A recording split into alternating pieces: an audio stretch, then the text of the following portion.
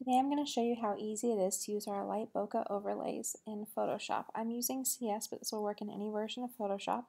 The first thing you want to do is open the picture that you want to add your bokeh to, go up to File and go down to Place, and then find where you have your overlay saved,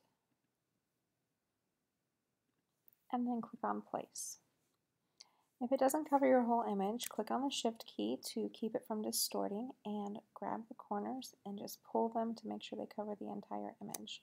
Then you can either click Enter or click on this check mark here and that will place it.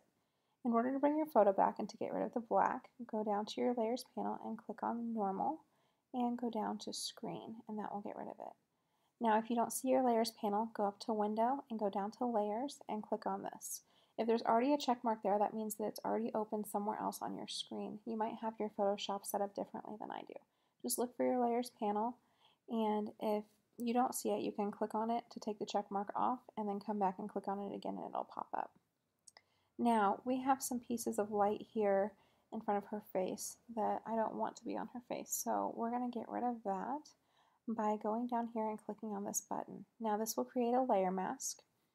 And what we want to do is we want to grab a brush, and I want to make it a little bit smaller, and we want the softness to be set, or we want it to be a soft brush, so we set the hardness to 0, and I want it to be a black brush. Now we just go and we paint over the light that we want to get rid of. So I want to get rid of all the pieces that are on her. I want it to kind of look like it's more of like our backdrop, rather than something that's coming in front of her. So I'm just going to take all of that off. Now let's say that I took off a piece that I didn't want to. Let's say I took that piece off and I want to bring it back. What you can do is go over and change to a white brush and then just paint it back on. And then if you brought too much back like I did here, you can just paint it back off with a black brush.